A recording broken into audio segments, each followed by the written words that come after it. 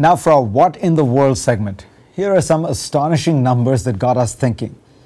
1 out of every 4 people on this planet paid a bribe last year. Bribery has been said to cost the world $1 trillion a year. The UN says bribes accounted for 1/4 of Afghanistan's annual GDP.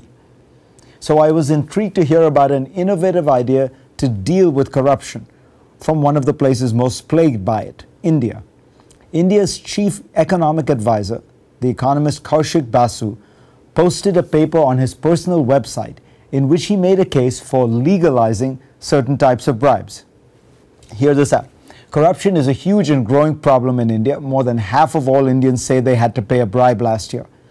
Many of those are what Basu calls harassment bribes or harassment bribes, illegal payments to get basic services like an extra 100 rupees to get a driver's license or a routine permission. These are the kinds of bribes Basu wants to change the law on. Under current Indian law, both the bribe giver and the bribe taker are guilty. If they're caught, both are fined an equal amount, say 100 rupees.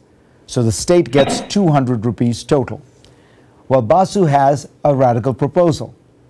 Fine the bribe taker, the government official, 200 rupees, he says. Let the bribe giver go scot-free.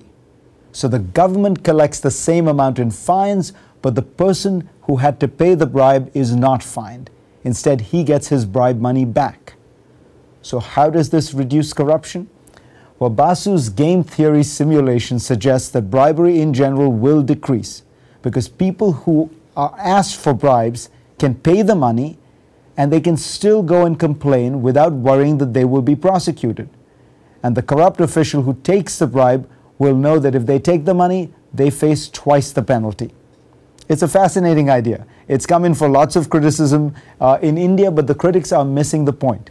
India needs creative thinking to cure the cancer of corruption that is actually getting much worse, and not just in India. Take a look at this map.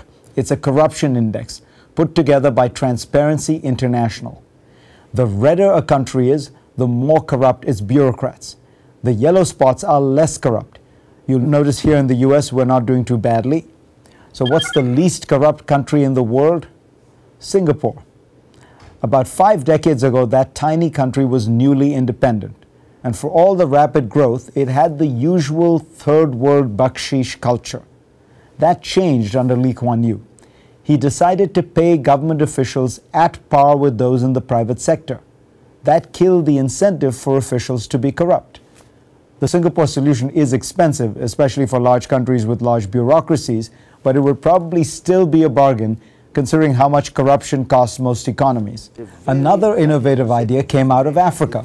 The Sudanese-born billionaire Mo Ibrahim often wondered why his continent had the richest resources, the richest natural resources, and yet the poorest people.